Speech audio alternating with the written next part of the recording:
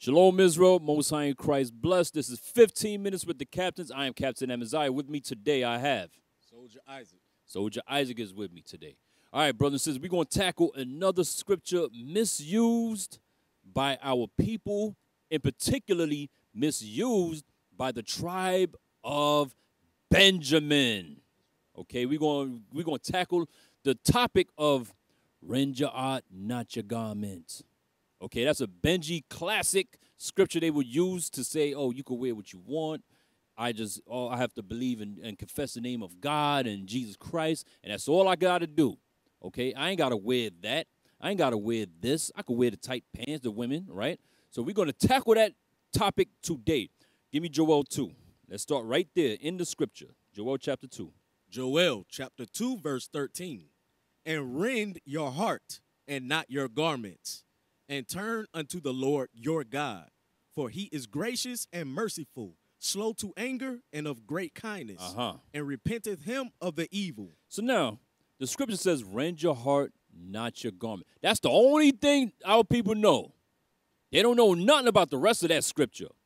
All they know that's embedded in their heart, this is the scripture right here. That little part right there is going to justify me, my woman being able to wear the tight pants and show her behind everybody and do this and do that. That's what our people know. The rest of the scripture, they don't give two craps about. Read it again. And rend your heart and not your garments, and turn unto the Lord your God.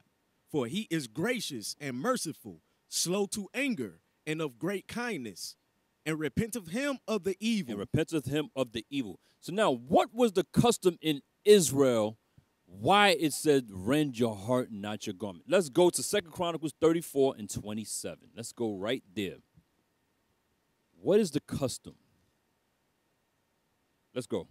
2 Chronicles chapter 34, verse 27. Because thine heart was tender, and thou didst humble thyself before God. You did humble yourself before God. When thou heardest his words against this place.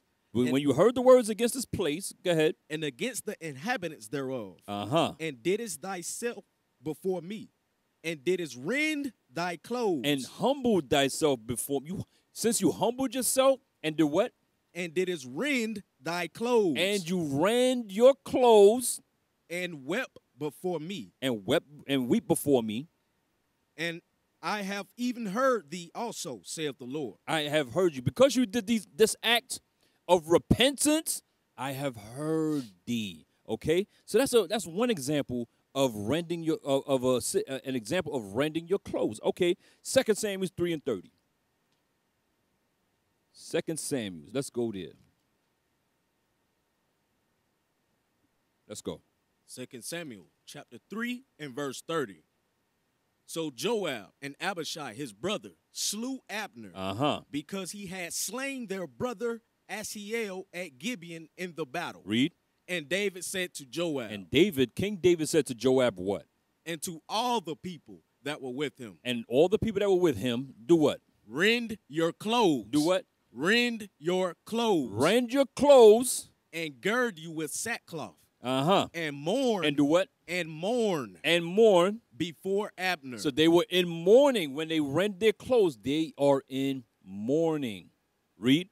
And King David himself followed the bier. Go to 2 Kings 18 and 11.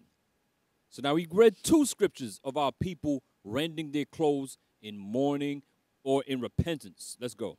2 Kings chapter 18, verse 11. And the king of Assyria did carry away Israel unto Assyria, and put them in Halah and in Habor by the river of Gozan. Read. And in the cities of the Medes. Why was the king of Assyria allowed to do this? Because they obeyed not the voice of the Lord their God. That's why we're always at the bottom of society today, brothers and sisters, because we refuse God's laws. We despise God's laws. Read on. But transgressed his covenant and all that Moses, the servant of the Lord, commanded, and would not hear them. We wouldn't hear. Nor do them. And we wouldn't do what Moses said to do. We wouldn't do the commandments of God. Jump to verse 17. Verse 17. And the king of Assyria sent Tartan and Rabsaris and Rabsakeh from Lachish to King Hezekiah with a great host against Jerusalem. Against the Israelites. Read. And they went up and came to Jerusalem. Read. And when they were come up, they came and stood by the conduit of the upper pool, which is in the highway of the fuller's field. Okay, now here comes a group of Assyrians against our people. Jump to verse 25. Verse 25. Am I now come up without the Lord against this place to destroy it? So now the Assyrian talking to the children of Israel says what? Read it again. Am I now come up without the Lord against this place to destroy it? Am I come up without God on my side to destroy you, the Israelites? Because of what? We read it in verse 11. They obeyed not the voice of the Lord, brothers and sisters. We didn't want to keep God's commandments. So now this heathen is saying, God is with me. God sent me to destroy you, man. Go ahead. The Lord said to me, go up against this land and destroy it. Y'all see that thing? Go up against this land and destroy it. Now let's see what message did they take back to the king. Go ahead. Read verse 37. Verse 37. Then came Eliakim, the son of Hilkiah, which was over the household, and Shebna, the scribe, and Joah, the son of Asaph, the recorder, to Hezekiah with their clothes rent. With their clothes what? Rent. They rent their clothes when they heard what the Assyrians were going to do to them. They rent their clothes, meaning they tear their clothes. That was the custom of the Israelites in mourning, brothers and sisters. Go ahead. And told him the words of Rabshakeh. Read. Now, let's see what King Hezekiah does. Read. 19 verse 1. 2 Kings 19 verse 1, very next verse. And it came to pass, when King Hezekiah heard it, when he received the message from the men that rent their clothes, what did King Hezekiah do? That he rent his clothes. He did the same thing. I can't believe it, man. We're going to get killed by these guys. Go ahead. And covered himself with sackcloth. And went into the house of the Lord. He went to go see the Lord. Lord, I got to do something because these Assyrians, they ain't no joke. I rent my clothes. So what is the problem here? 2 Chronicles 7 and 14. We all know this Christian scripture right here. This is what a Christian will use. 2 Chronicles 7:14. Let's go. 2 Chronicles chapter 7, verse 14. This is what the Lord is looking for. Let's go. If my people. My people. Who's my people? The Israelites. When you read Exodus 3 and 10, that'll tell you who the Israelites are. That they're God's people. Read it again.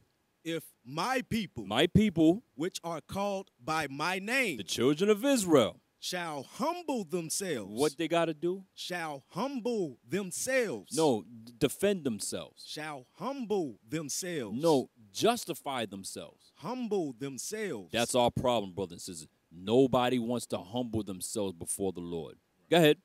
And pray. And seek my face. Seek my face means you learn these scriptures, you apply God's laws. That's seeking the face of the Lord. Read. And turn from their wicked ways. What does Israel got to do? And turn from their wicked ways. If we turn from our wicked ways, then, after we turn from our wicked ways, then will I hear from heaven. Then I will hear them after they turn from their wicked ways. And will forgive their sin. I'm going to forgive their sin when they turn from their wicked ways. And will heal their land. And I'm going to heal them, brothers and sisters. Hold up. It says, seek my face. So let's go to Deuteronomy 22 and 5. Let's go to the word of God in the law. Deuteronomy 22 and 5. Because we got to humble ourselves. That's what the scripture said, right? Yes, sir. Okay, let's go. Deuteronomy chapter 22, verse 5. The woman. The who? The woman. The woman. Shall not wear that which pertaineth unto a man. What pertains to a man? When you read Exodus chapter 28, you find out that pants were given to the man. It was given to Aaron and his sons, males. It wasn't given to females, brothers and sisters, okay? Read that again. The woman. The woman. Shall not wear that which pertaineth unto a man. So now the woman must humble herself and return to what God said. No matter how she feels about, oh, I don't feel comfortable in a skirt. Or I don't feel comfortable in a dress all day long. I can't do my manly thing no more if I'm in a dress. Okay? You got to humble yourself. You ain't got to buck and be like, well, rend your art, not your garment, so me not have to do that. No. You got to do what the scripture says, sister. Read it again. The woman shall not wear that which pertaineth unto a man. Read. Neither shall a man put on a woman's garment. And a man shall not put on what pertains to women. Bra, panties, skirts, high heels, dresses. Right? So that's what the man is not supposed to wear. Okay? Read on. For all that do so. For all that do so. All that do what? Cross-dress. That's what this is called, brothers and sisters. We know what this is. It is called cross-dressing. Okay? So it says, for all that do so are abomination unto the Lord thy God. The Lord hates that thing when you read Jeremiah 44:4. Okay? So now, is there a judgment for our people dressing out of order and justifying that thing? Zephaniah 1:8. Let's go. Zephaniah chapter 1, verse 8. And it shall come to pass in the day of the Lord's sacrifice. When you sacrifice something, what happens? Something gets slaughtered. A lamb, a goat, a bull, a bullocks, right? In the day of the Lord's sacrifice. Is the Lord sacrificing animals? No, he's going to be sacrificing your sinful behind. Right. Okay? Read that again.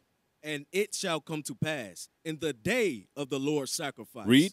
That I will punish the princes. I'm going to punish the princes. And the king's children. The Israelites. And all that such as are clothed with strange apparel. So what would be considered strange apparel for a woman? Her wearing pants. That's strange to the Lord. How do we know that's strange to the Lord? Because he gave us a law in Deuteronomy 22 and verse 5. That's how we know that. Okay? Same with the man. How do we know a man, what's strange for a man? Well, if he's dressed like Dwayne Wade's son, okay, we know that's going to be a slaughter for him. Okay? That's how we know that thing. All right? Let's go to back to Leviticus 20. No, let's go to Leviticus 20 and 40. Leviticus chapter 20 and verse 40. So that's the judgment for all that cross-dress, brothers and sisters. 26 and 40. I'm sorry. Leviticus chapter 26 and verse 40 through 41. Leviticus chapter 26, verse 40. If they shall confess their iniquity. That's what we all must do, brothers and sisters. Confess our sins before the Lord. We must read and find out where we are going off in the law of God and confess that thing. Go ahead. And the iniquity of their fathers. And our fathers have taught us the sins, okay? We have carried on the sins of our fathers for generation to generation to generation. Go ahead. With their trespass, which they trespassed against me. It's against God. Go ahead. And that also they have walked contrary unto me. Read. And that I also so have walked. If you are a sister still wearing pants, you are walking contrary to the Lord. If you are a brother wearing panties or high heels, you are walking contrary to the Lord. Right. Go ahead. And that I also have walked contrary unto them. And have brought them into the land of their enemies. Do you think it was just of the Edomites, the Caucasians, and the Arabs that they did this on their own, brothers and sisters, by putting us in this trans-Sub-Saharan slave trade and the transatlantic slave trade? You think they did this on their own? No, it was of the Lord, brothers and sisters. The Lord put the spirit on these nations to come against us and put us in slavery and spread us all throughout the earth. Read that again. Read that, just that part. And have brought them into the land of their enemies. We are in the land of our enemies. Now what? If after that, their uncircumcised hearts. Their what? Uncircumcised hearts. So the scripture says we have an uncircumcised heart. What must be done with that uncircumcised heart? Hold that. Go back to Joel 2:13. Just give me that first three words. It says we have an uncircumcised heart. Or an uncircumcised mind. Go ahead. Joel chapter 2, verse 13. Do what? And rend your heart. Do what with your heart? Rend your heart. Tear away that uncircumcised heart, brothers and sisters. That's what we must do. That uncircumcised, evil, malicious, that nasty mind we have, we must rend that thing right there. Go back. Go back. Go back. Give it to me again. Verse 41. Verse 41. And that I also have walked contrary unto them. And have brought them into the land of their enemies. If then. After that. Their uncircumcised hearts be humbled. Be what? Be humbled. Humble yourself to the laws of God, brothers and sisters. Go ahead. And they then. And after that. Accept of the punishment of their iniquity. We must accept of the punishment of what was done to us because we were in the wrong. Now go back to Joel 2, and I want you to start at verse 12. Joel chapter 2, verse 12.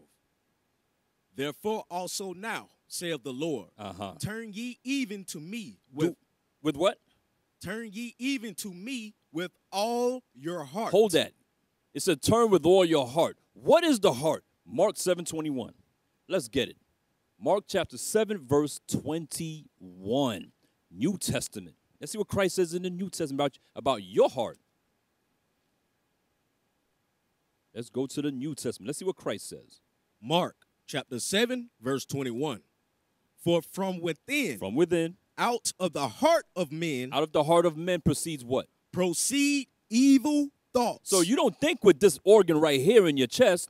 You think with this right here, your mind. This is your heart. Your mind is your heart in the scriptures. Read it again. For from within, out of the heart of men. Proceed what? Proceed evil thoughts. Evil thoughts that you must rend. Read. Adulteries. Adulteries come out of your mind. Fornications. Fornications come out of your mind. Murders. Murder. Thefts. Theft. Covetousness. Wickedness. Deceit. Lasciviousness. An evil eye. Blasphemy. Pride. Foolishness. Read. All these evil things. All these evil things in your heart. Come from within. Come from within your mind. And defile the man. And defile the man, brothers and sisters. Go back now. Go back. Now we know what's in your heart. Right? Now we know why the scripture says, rend your heart. Right. Read it again. Joel 12. Chapter 2, verse 12. Therefore also now, saith the Lord, turn ye even to me with all your heart. With all your mind, brothers and sisters, turn to the Lord. And with fasting, and with weeping, and with mourning. And with what? And with mourning. Read. And rend your heart. Do what? Rend your heart. Now it says rend your heart. Why? And not your garments. It says rend your heart, not your garment. What does that mean? It says change your mindset. You won't face the judgments to have to rend your garment, brothers and sisters. That's all it's saying. That's it. If you don't, if you change your ways, you won't face the judgments. The other nation won't be on top of you. You won't have to do the custom that we did in Israel of rending your garment or being on the bottom all the time, being in sorrow, in sorrowness of heart, in sorrowness of mind all the time. So it says rend your mind. Change your mindset. In other words, repent. Humble yourself and repent. Read it again. 13. And rend your heart. Rend your heart. And not your garments. If you rend your heart, you change your mindset, you won't face a judgment. You won't have to rend your garment. Go ahead. And turn unto the Lord your God. It said turn to the Lord. Don't turn to the Lord and justify, oh, I can wear these tight pants. Rend your heart, not your garment. No. You got to turn to the Lord and do what the Lord said to do. Read. For he is gracious and merciful, slow to anger. So what does that mean? That means if you repent, he will show you mercy. But you can't get no mercy if you are in the midst of sin and justifying your sin. Go ahead. And of great kindness. And repenteth him of the evil. His repentance is not our repentance. His repentance, all right, he repented. He changed his mindset. He rendered his heart. I'm going to show him mercy. And brothers and sisters, that is 15 minutes with the captains. That is breaking down Joel 2:13. Rend your heart, not your garments. I'm Captain Amaziah. And I'm Soldier Isaac. And we say shalom. Shalom.